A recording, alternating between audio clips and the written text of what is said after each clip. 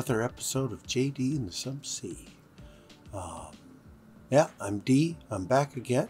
And today we're going to be putting some oil paints on these guys. Yeah, I'm doing each individual tile with this. It's going to be a mixture of raw umber and some Van Dyke brown.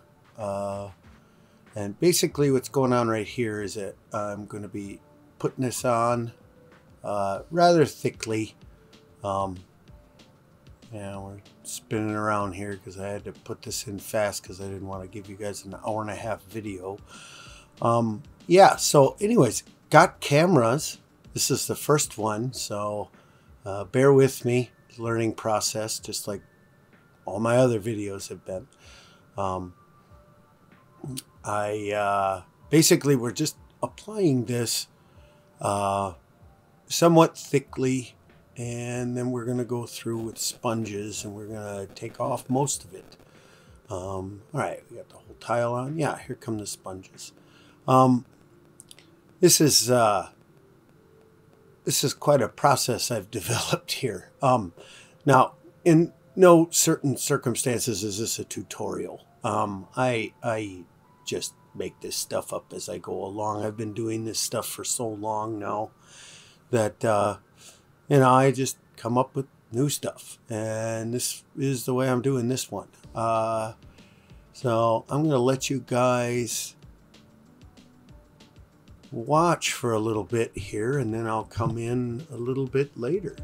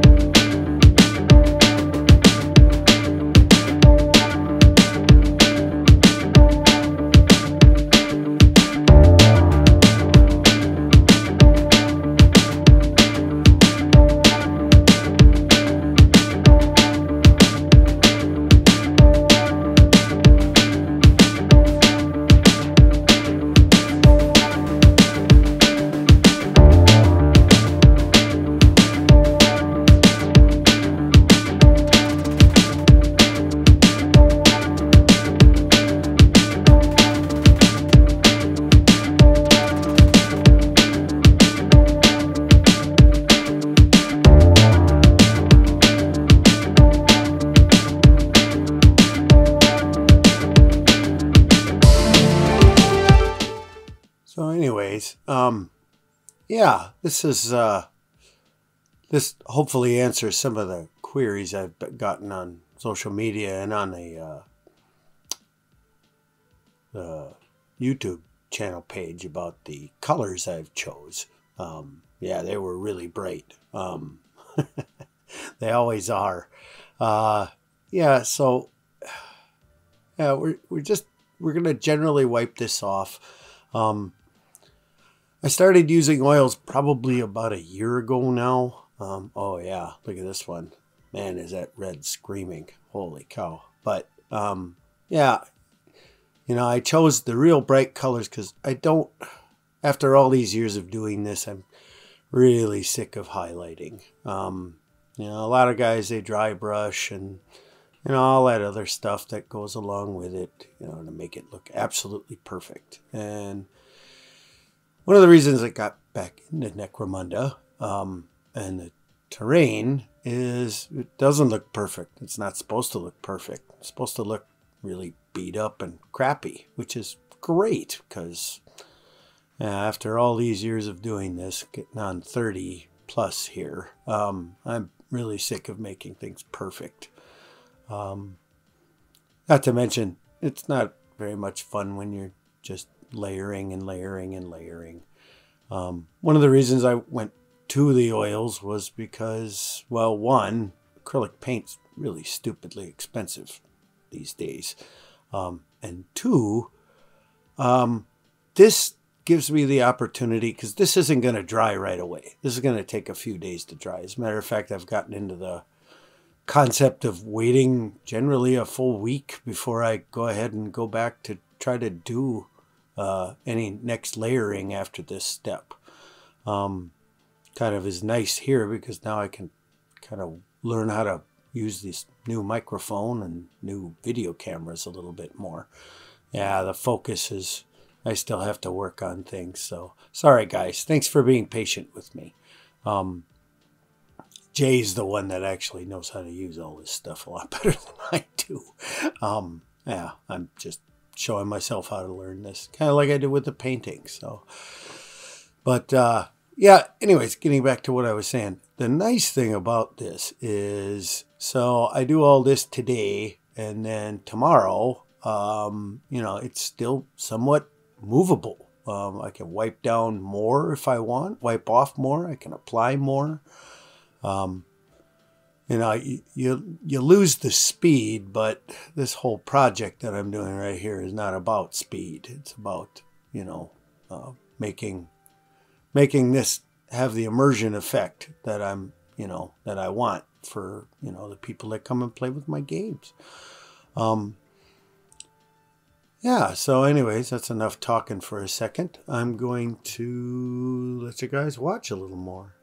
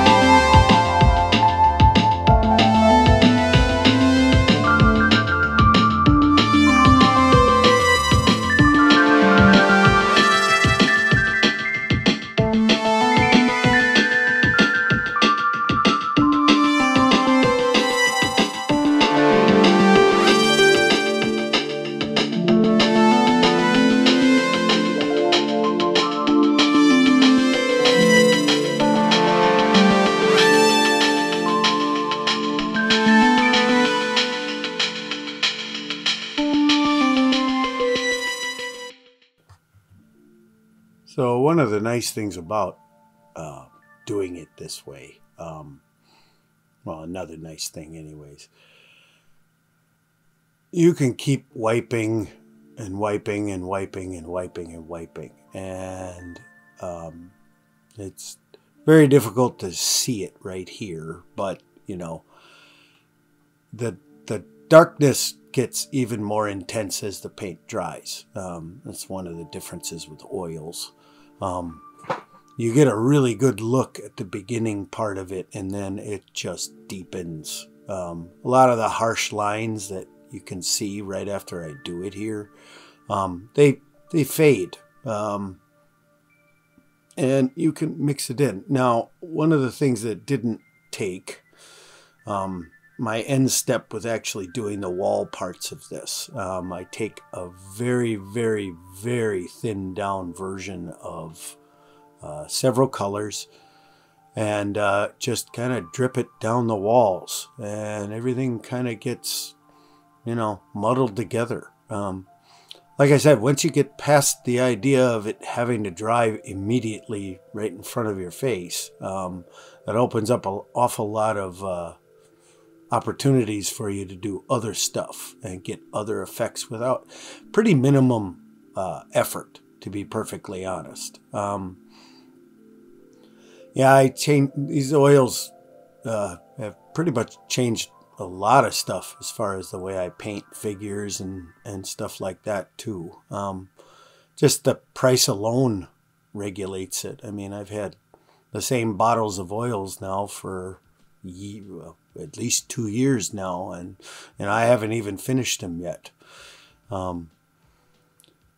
It's, yeah, this is really nice. And depending on, what side of the fence you're on. Yeah. Once again, this is not a tutorial. This is just how I'm doing it. I'm sure there's better ways of doing it. In fact, I could think of several other people that work with oils and work with other paint that do things a lot better than I do. But yeah, this is all for me anyways. I'm not trying to go to a golden demon or any of that other stuff. This is for me and the wonderful people that I play with. And for the channel, I just, like I said, want to share. Yeah, here's a good example. You can just keep wiping. More detail. It's a little bit more like pushing it to where you want it to go. But, yeah, anyways, I'll let you get back to it.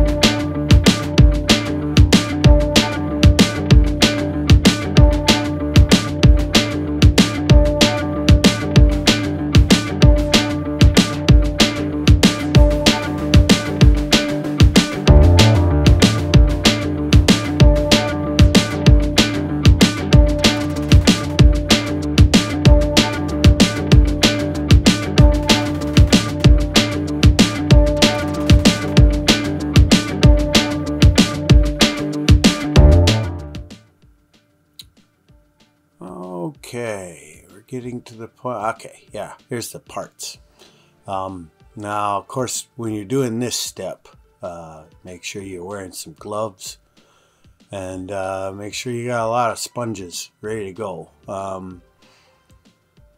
That can get really out of hand quickly if you don't, if you're not ready for it. This can turn into a tremendously huge mess. It is a pretty big mess the way it is. One of the reasons I really am taking to it, to be honest. This is an awful lot of fun. This is by far the last 3 years. This is about as much fun as I've ever had doing any kind of painting or anything like that. Just figuring out new ways to make things look good. Yeah, I have a video, or I'm going to have a video on how I actually did the wall parts of this. I tried to do it, but I was messing around. I tried to throw it into this one, but I was messing around with camera stuff, and yeah, I'm still not very good at this stuff. So I think I'll do a little short on it, just to, I don't know. I released pictures on Facebook yesterday, and it seems to be taking off. People like this stuff that I'm doing here, even with the bright colors. But yeah, it just didn't take, so I couldn't. Yeah, I'll have to do something else with that footage. But it was really cool that I have the footage and I'm not filling my phone up so doggone much anymore. Yeah, I think I have a glove blowout here a little bit later on. And, you know, as far as cleaning up and stuff like that afterwards, if you just, you know, you get it on your hands or any of that other stuff, it cleans up. You know, you can use brush cleaner, or you can just use the spirits and some Dawn dish soap. That works out real well. But as you can see, I'm going through the sponges at a pretty good rate here. But yeah, the toned down version of this that you can see as I'm knocking all my stuff around. Yeah, it just gets more rich. I don't know any other way to describe it. The oil pigments, you know, they take a second to dry. So, you know, you get a good look here while it's still wet, and if it looks pretty cool, you know, just kind of leave it. You know, and in a couple of days it'll look cooler. I really like the way this tones down. It's nice because those bright colors that I chose were somewhat off the chart. But yeah, anyways, I'll let you get back to it.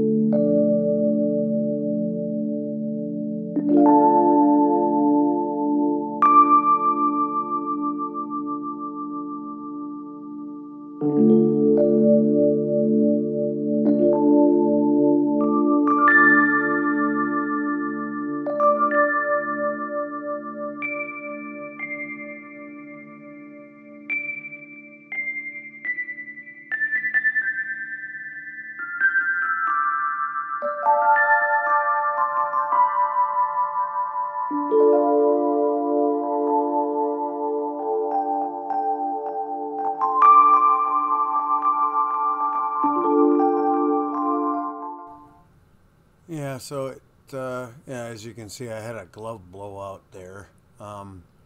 Couple of things, like I said, not a tutorial, but a couple of things that I found out as I've been going on this journey here. When you are wiping off with the sponges, you do a little bit better for shadowing effects and things like that. If you try to go down, I know this isn't always a possibility in every case, but and yeah, like this way I'm going sideways after I just said that. Makes sense. Yeah, here we go, some downward motions. Yeah, we're getting to the end of the video here. We're going to do a walkthrough in a second. I just kind of wanted to take this time to say thanks so much, everybody. I've been blown away with how many people have been set up here. Yeah, here we go. Here's a walkthrough. Yeah, I should have another tutorial or another video up and running next week. Yeah, and thanks so much, you guys, for watching, and have a great night.